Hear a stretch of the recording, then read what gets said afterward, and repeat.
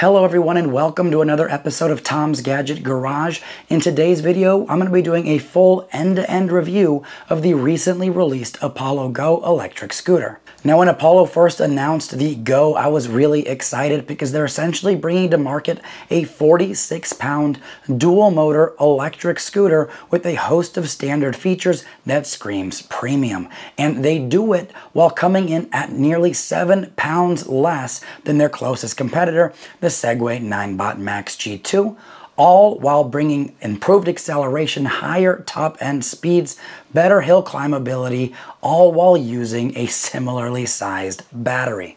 And with all of that, I knew I had to get my hands on one, so I went ahead and put in a pre-order, and 3 weeks later, the Apollo Go arrived at my doorstep, and over the last nearly 200 miles, I've been putting this scooter through a host of tests, testing out hill climbability, doing multiple range tests, riding this scooter to my local grocery store, and doing some grocery shopping. We've tested it all, and really, what I'm here to help you do is determine whether or not this is the right scooter for you, and that's exactly what we're going to do today. So stay tuned while I unpackage the details and help you determine if this is a suitable fit for your next scooter. Now, I want to call out that this is not a sponsored video. I actually bought the Apollo Go with my own money. Now, if after watching this review you decide, you know what, maybe the Apollo Go is the right fit and you decide to make a purchase, consider using the links in the description below because they do help support this channel and they actually keep the wheels turning on future product reviews. So, what's in the box? Well, one thing that Apollo does really well is the packaging of their products. The Go ships in form-fitting foam, minimizing the possibility of damage during transport. Included in the box is a complete toolkit, as well as replacement screws, bolts, and turn signal end caps in the event you need them in the future. Also included is a diagram of where each of those parts goes, which is a solid touch I have yet to see from other scooter companies. If you want the full details on the unboxing experience, I will include a link above as well as in the description. I'll also include a link to all the videos that I've done in the testing of this scooter. When it comes to design, I think Apollo knocked it out of the park with the Go. From the pinstriped deck, handlebar latching mechanism, kicktail and stem integrated lighting, excellent cable management, and smooth lines, Apollo left no stone unturned in delivering a stunning scooter design. In a market saturated with lookalikes, the Go rises above the rest. Now, in terms of speed and acceleration, I think this is one of the areas that the Go really shines. Thanks to its dual 350-watt brushless motor setup, with each motor peaking at 750 watts, the Go has no issues getting up to speed, topping out at 26 miles an hour on GPS. Acceleration is also on point, taking me from 0 to 26 miles an hour in 12.31 seconds. These are significant performance boosts relative to its primary competitor, the Segway Ninebot Max G2, which tops out at 22 miles an hour and takes 13.35 seconds to reach 22 miles an hour from 0. For comparison, the Go reaches 22 miles an hour in 8.3 seconds, almost 5 seconds faster than the Max G2. This faster acceleration makes it easier to get ahead of traffic and is a nice to have when navigating time-sensitive scenarios. Throttle response is also on point, delivering one of the smoothest and highest resolution throttle feel I've ever tested on a scooter. Having high throttle resolution makes riding at incremental speeds a breeze. Powering the motors and the electrical system on the Apollo Go is a 36-volt, 15-amp-hour UL certified lithium-ion battery. The Go does come with a 2-amp charger, which means charging times from 0 to 100% are going to be approximately 7.5 hours. The Go also comes equipped with a battery management system that provides over 20 protections, helping to ensure maximum battery safety. Speaking of protection, the Go has a dust and water ingress rating of IP66, meaning it's resistant to dust and powerful water jets. I took the Go on a couple of rainy day rides and almost a month later, the scooter still rides like a champ. No issues at all whatsoever. With regards to range, Apollo does claim that the Go can get upwards of 44 miles on a single charge in the most conservative conditions, with real-world mileage anywhere from 20 to 30 miles. Remember that range depends on several variables, from rider weight, riding surface, stop and go frequency, and weather conditions. What I get for range may very well be different from what you might get. For range tests, I actually tested the Go in 3 different scenarios. In each of these, the payload was approximately 205 pounds. In scenario 1, I mainly rode on flat ground, which did have a steep pedestrian bridge at the end, and the road was comprised of 70% pavement and 30% dirt. I set the top speed for the ride to 20 miles an hour. In this test, I got 19.2 miles. In scenario 2, I rode in sport mode, which is mode 3, on mostly flat ground with lots of stop and go, heavy acceleration, and riding at or near top speeds. In this test, I could squeeze out 18.3 miles. Finally, in test 3, I rode the Apollo Go up a mountain with 1,800 feet of elevation gain and got 15.3 miles of range on a single charge. With all that being said, lighter riders with less aggressive acceleration settings should be able to get more than 20 miles on a single charge. Most of my commutes are under 10 miles round trip, so for me, the Go perfectly meets my needs. For some of you that are needing extended ranges, anywhere from 30 to 40 miles, you might want to consider something that's got a bigger battery. But for those of you who, need 20 miles or less of round trip range, the Go could very well be a solid option for you. One of my favorite tests for any scooter is the hill climb test, and I think this is really where the Apollo Go shines. If you've watched any of my previous content, you'll know that I do a majority of my hill climb tests at South Mountain in Phoenix, Arizona. With its dual 350 watt and 750 watt peak motors, the Apollo Go has enough power to scale moderate to steep hills quickly. When comparing the Go to the Max G2, it could cruise at up to 10 miles an hour in sections of South Mountain where the G2 could only go 3 to 4 miles an hour. And here's the kicker. That's with the Go's top speed limited to 20 miles an hour. Had I set the limit to its full 28 miles an hour, I'd be able to tap into more power for even more robust performance. So, if you have hills on your route, the Go should have no problem scaling them with its dual motor setup. If night riding is on the agenda, the Apollo Go is a lighting powerhouse. It comes equipped with handlebar-mounted end cap LED turn signals that are very bright and easy to see at night. The Go also has turn signals integrated into the rear brake light and tail light combo for added nighttime visibility. The rear turn signals aren't the easiest things to see during the daytime, but are bright enough for night riding. My only suggestion to Apollo for future enhancements is to replace the hard plastic turn signal end caps with maybe threaded clear silicone end caps that can do a better job of absorbing any kind of impact in the event that the scooter falls over. Now, in terms of seeing out in front of you at night, Apollo equipped the Go with a relatively strong front headlight, which provides decent illumination immediately in front of you, but not so much to the sides. Now, Apollo could have stopped here with the lighting and been like every other scooter company out there, but they didn't. They added a vertical stem-mounted light strip that runs a good length of the stem. This light provides 180 degrees of visibility that, when combined with the headlight, provides the best standard front illumination I've ever seen on an electric scooter. You actually have the choice as to whether or not you want to ride with just the stem light and the headlight without the stem light. You can do anything you want with those lights, so it's nice that they built that functionality into there. Now, for me, I don't ride it all the time. I actually use it as an additional level of awareness when I'm, driving around at night and I see a car coming or a situation where more visibility might be needed. I'll turn on that stem light. It's almost like turning on high beams. It's that strong, but really nice thing to have for any kind of night riding. When it comes to handling, the Apollo Go is actually one of the most stable scooters I've ever had the pleasure of testing. Everything about the ride feels locked in. It all comes together from the stem height, rake angle, and extended deck length for a superb ride. Not that I would recommend this, but the Go is the only scooter I feel comfortable with momentarily taking my hand off the handlebar without fear of falling into a death wobble. Now, one thing to call out is that the Go does have narrower handlebars compared to some of its competitors. Before purchasing the Go, this was a point of concern for me. Surprisingly, I found the handlebar width to be perfect for this scooter, and that's coming from a guy who prefers wider handlebars.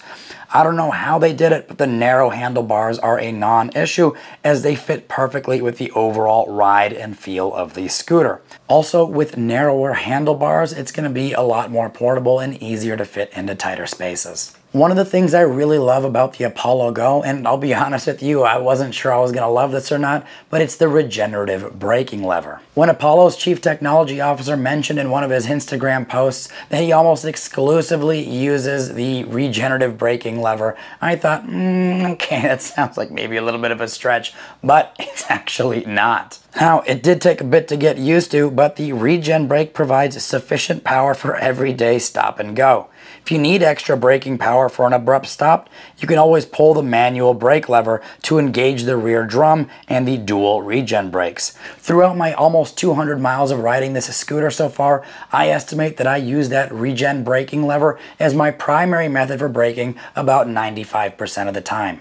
When it comes to riding comfort, nothing helps ease the lumps and bumps in the road better than a full suspension. I've mentioned it before and I'll mention it again. If it's within the budget, I recommend buying a scooter with a suspension instead of a scooter without a suspension. Because I'll tell you what, the suspension makes the ride much more enjoyable, especially over longer distances and riding over rougher terrain. The Apollo Go has a standard coil spring suspension up front and a spring-loaded rubber block in the rear.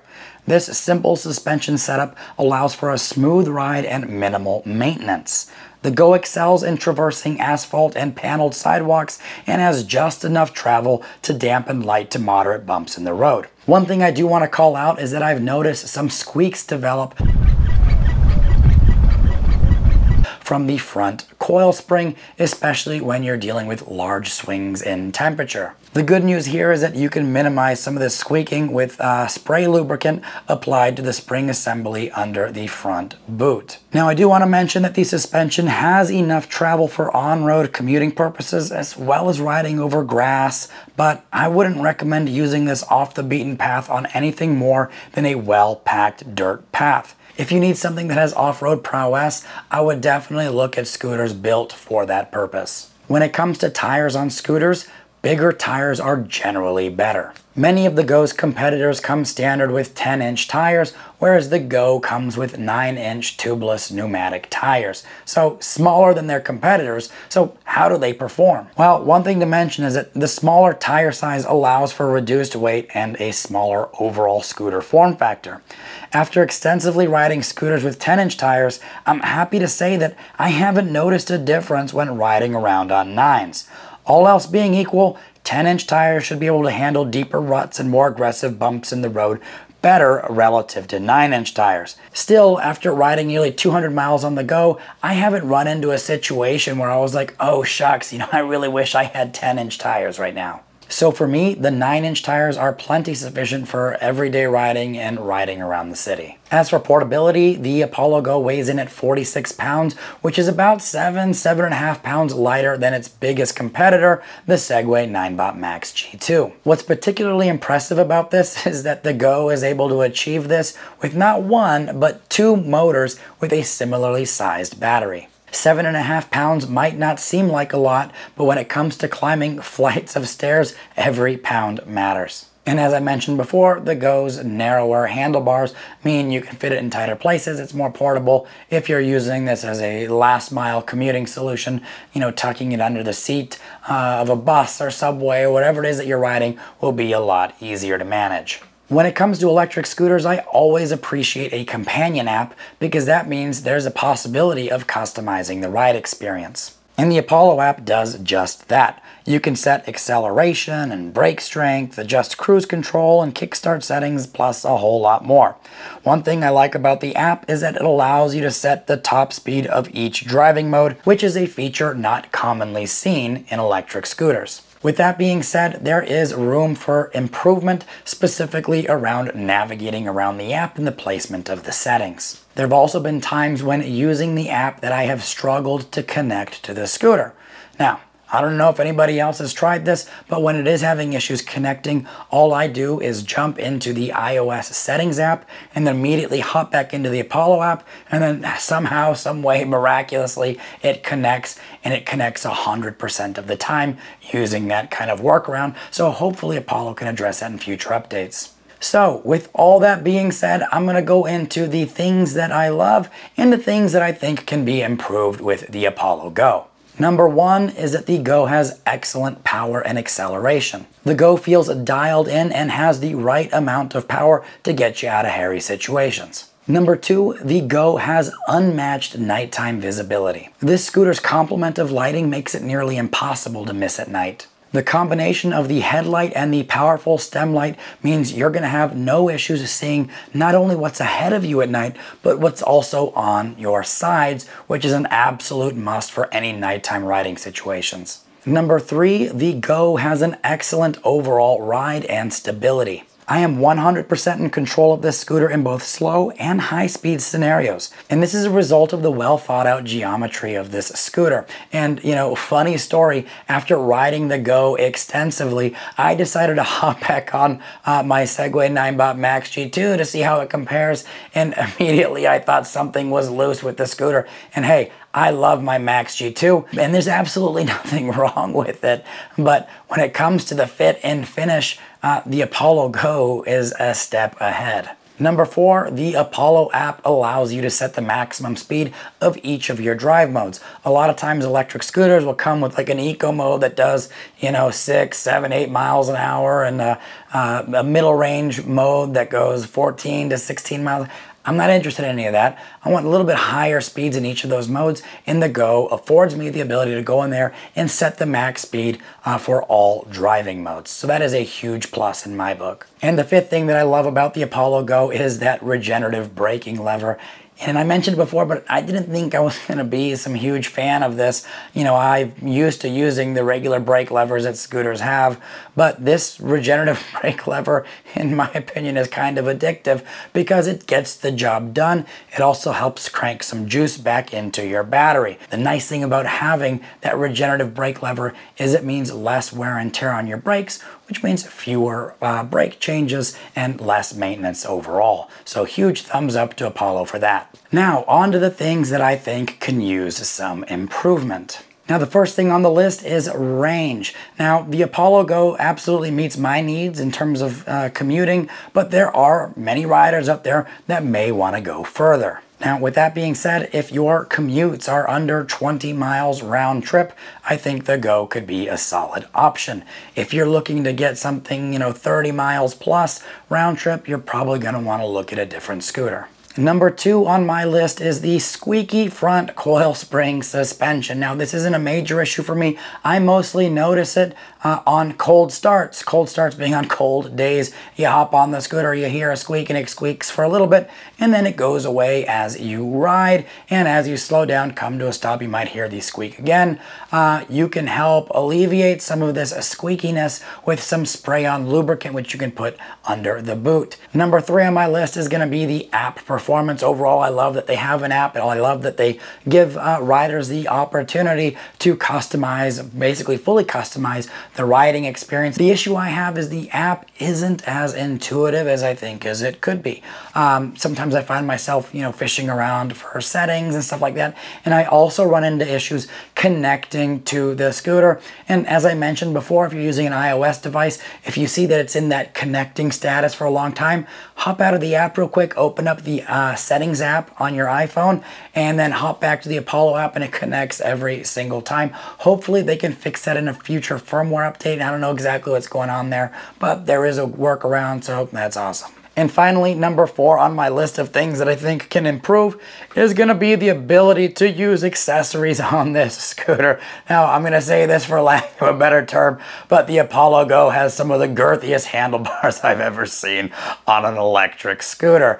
You know, a lot of scooters out there use what appear to be like bicycle style handlebars. They're very narrow, so it's very difficult, actually nearly impossible, to find accessories that fit around the limited space that you have to mount an accessory. So the stem is super thick, the handlebars are super thick. I don't know if Apollo makes like handlebar mounting accessories or anything like that. If they don't, they absolutely should, because it appears that nobody else does. I did, you know, think at the beginning, hey, you know, there's very narrow space for mounting things. I'll just add one of those handlebar extenders on there. I can't even get those around that handlebar. Good news here is that the Apollo Go has a quad lock system for mounting your phone. I use this scooter on a regular basis, so I actually bought a case. I don't use the little adapter they include. I just bought a full case because I use it so frequently. I just pop it on the quad lock and everything is good. So I'm happy that they added that, but it would be really nice to see a line of like accessories that they make that'll specifically handle this if they don't already. So now that we've gone over all of that, would I recommend the Apollo Go as your next commuter scooter?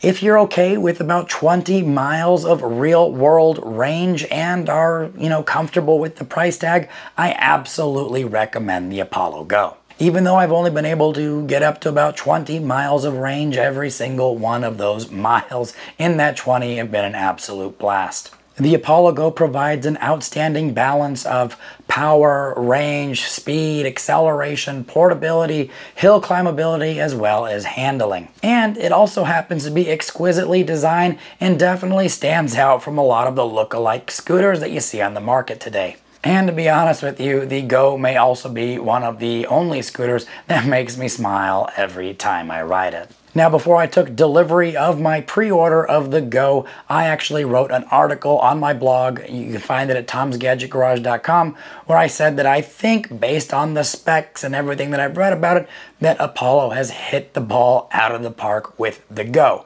And after riding nearly 200 miles on this scooter, so far I can say that is absolutely true. Now, after going over all of this, you decide, hey, you know what? The Apollo Go is a good fit for me. Consider using the links in the description, because as I mentioned before, they really do help support this channel, and more importantly, they help fund some of the future reviews that I will be doing on this channel. Now, if you have any questions, thoughts, concerns, looking for any additional comparisons, let me know in the comments below. And just know that I'll be following up this full review with an extended review after I hit about 500 miles or so. So stay tuned for that. If you aren't subscribed already, consider subscribing to my channel to get all of those updates. Now, if you've made it to the end, thank you so much for tolerating my voice. Unfortunately, a little over a month ago, I caught some nasty cold virus, which completely destroyed my voice. And here we are a month later and I am still struggling. So I definitely took this opportunity to get this product review in now that I'm able to get some sentences together. So thank you for hanging around this long. And as always, thank you so much for tuning in to Tom's Gadget Garage. We'll see you next time.